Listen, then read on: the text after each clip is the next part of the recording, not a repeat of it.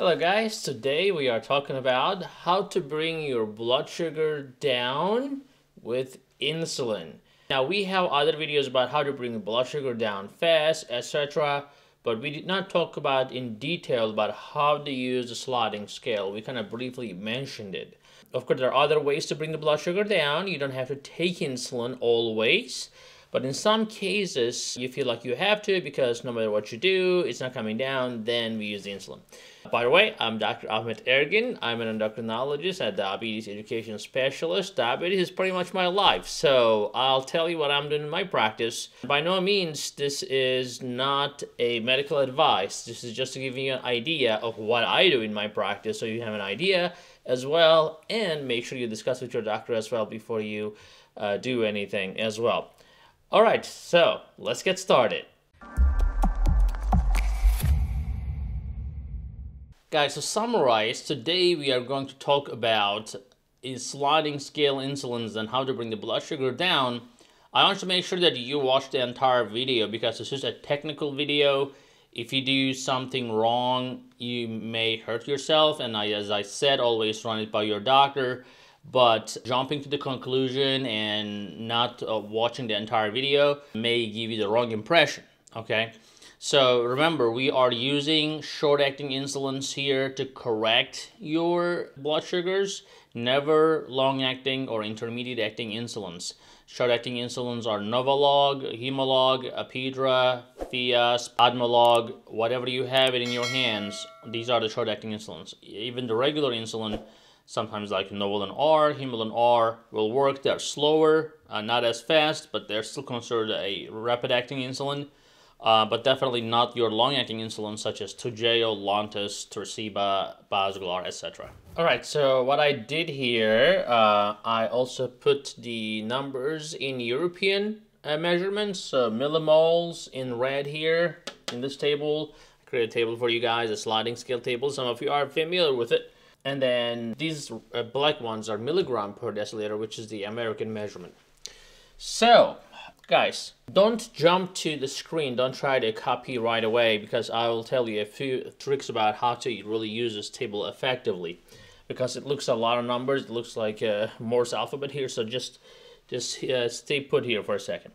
So basically, of course, these are your numbers, right? So you're going to refer to this table or something similar to this table with your doctor's approval.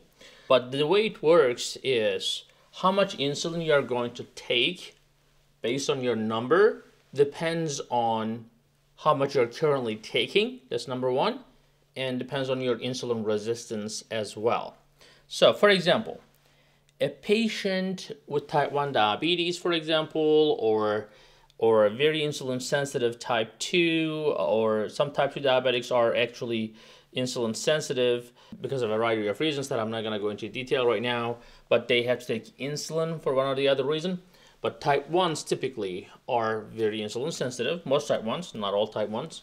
But for them, if they are taking, for example, anywhere between 1 and 5 units for their meals, typically that's insulin sensitive, we consider it because it's really not a lot of insulin.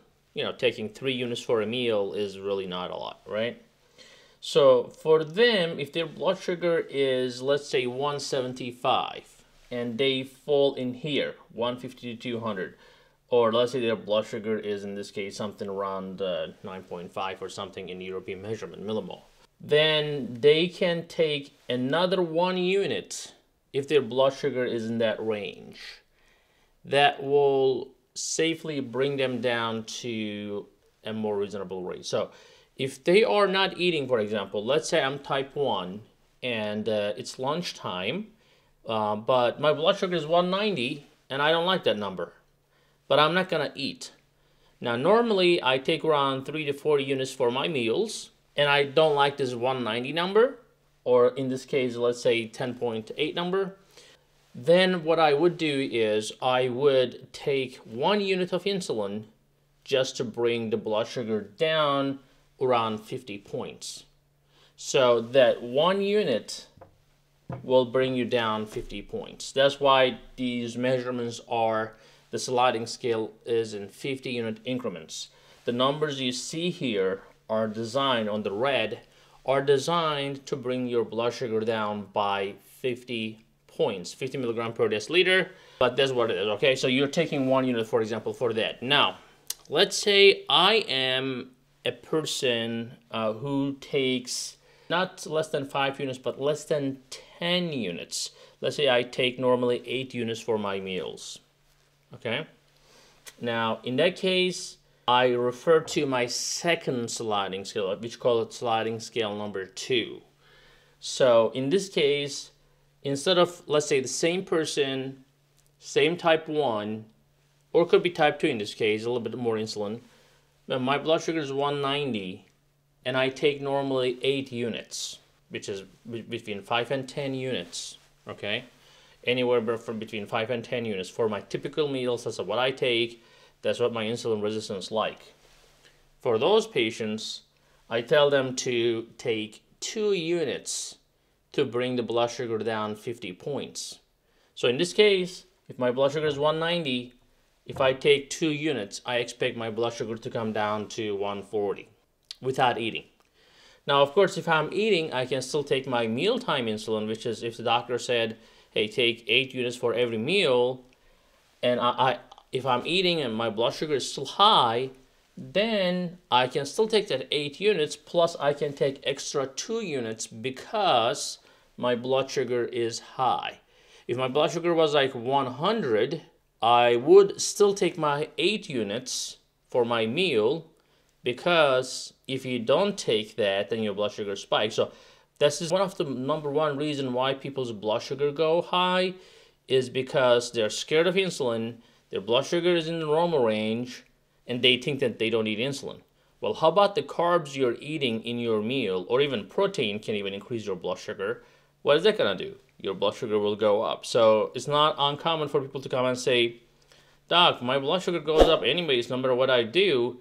And basically what they do is, if their blood sugar is 90 and they go eat half a chicken and salad, and they think that that's gonna be okay, that's not gonna do anything. Well, if you eat a lot of chicken and a lot of salad, that can still increase your blood sugar if you don't take any insulin at all, especially if you're insulin resistant. For people who do not take a regular insulin for their mealtime, okay, for them, I will tell you how to come up with these numbers, because right now I'm talking about how to come up with these correction numbers, correction insulin, based on what you're taking for the mealtime. All right, so same thing for the 3 units. If I'm taking, we talked about taking between 1 and 5 units per meal, then you'll probably need 1 unit to correct your blood sugar by 50 points. If you're taking normally between 5 and 10 units per meal, then you will need probably 2 units to correct your blood sugar 50 points. If you are taking anywhere from 10 to 15 units per meal, then you'll probably need 3 units to bring your blood sugar down 50 points. Now, what I did here, we're talking about the first one, between 150 and 200. But if your blood sugar is higher, let's say 200 to 250, or between 250 and 300, then as you can see, these numbers are going up. Typically, they are, going up in increments. Let's say for a sliding scale #1, for somebody who's taking less than 5 units of insulin per meal, every 50 points, they are increasing their insulin, 1, 2, 3. For somebody who take 5 to 10 units of insulin, they take 2 units. If they are between 50 and 200, they take 40 units. If they are between 200 and 250. So basically, what you're doing, you're doubling, right? So you are, if I'm supposed to take 2 units to bring my blood sugar down 50 points, then if I want to bring my blood sugar down 100 points, then I will take 4. As simple as that. It's just simple math, okay? I did this here just to give a little more ease, but this is your baseline numbers. And then once you know how much insulin to take to bring your blood sugar down by 50 points, then you can just make the math and say, hey, my blood sugar is right now 230. I want it to be 130. I have an excess of 100. and I normally take 2 units to bring my blood sugar down 50 points, then in this case I will need 40 units to bring my blood sugar down 100 points. It's just a little math that you need to get used to be more precise in your decisions. Same thing if somebody's taking between we said 1 to 5, 5 to 10, 10 to 15, 15 to 20 units of insulin. If you're taking 15 to 20 units of insulin per meal, you will need around 40 units of insulin to bring your blood sugar down by 50 points. If you are taking between 15 to 20, this is 5, 10, 15, 20. If you're taking 20 to 25 units of insulin per meal, then you will need 5 units to bring your blood sugar down by 50 points. Now let's talk about how to bring your blood sugar down. If you're not taking insulin at all for your meals, your blood sugar is still high. How do you come up with these numbers? Alright, so basically that is going to change depending on your weight. So now here I'm going to use kilograms because there's more universal measurement. So the American watchers in this case will have to turn their pounds into kilograms, okay? But it's not that difficult really. Like 1 kilogram is 2.2 pounds, so you just divide it by 2.2, then you have your kilograms if you are using pounds. So but basically I think it is safe to say that if you are 100 kilograms, let's say 100 kilograms, okay? Now most people will need a total daily insulin, you know, less than 0.5 units per kilo. So in this case, somebody with 100, if they take 50 units total insulin, if they were supposed to take insulin, that would be their kind of an average insulin. Of course, they may need more or less, but that's kind of a typical average diabetic takes when they are on insulin around, you know, 0.5 units per. Some people take up to 1 unit per kilogram, but as I said, 0.5 is a good starting point. So you can always adjust that as well depending on your response. So that means that you need around 50 units if you're 100 kilograms. Now we have something called 1800 rule, right? So 1800 rules tells you what is your insulin to take to bring your blood sugar down by 50 points, okay? So in this case, let's do the math quick here. If you divide 1800 by 50, that's gonna give you around 36. So you can round that up to 40. So that means that if you are a 100 kilogram person, 1 unit of insulin of Humalog or Novolog will bring you down around 40 points, okay? So the 50 rule typically applies with the sliding scale, but if you are not taking a mealtime insulin, in this case you need to find how much of 1 unit of short-acting insulin bring your blood sugar down, and then that's your ratio. Now, you may not be comfortable with that, so I'm gonna let your doctor to decide on this. I'm gonna give you a quick trick here. If you're gonna need 1 unit to bring your blood sugar down 40 points, you can think that you can start with this, because the 1 unit brings you down on this scale 50 points. So if that doesn't work, you're anywhere between 1 and 2 units to bring the blood sugar down 50 points. So you can try the 1 unit to bring down 50, and if it didn't work enough, then you can always try the 2 units to bring your blood sugar down by 50 points and see how that works. And you can choose your sliding scale. As I said, these are also a number of sliding scale. You know, some people, as we talked about, need as little as 1 unit to bring the blood sugar down, and some people will need as much as 5 units to bring the blood sugar down. So remember guys, though, it is what we are talking about here is a short-acting insulin. So do not use the scale with long-acting insulins, never.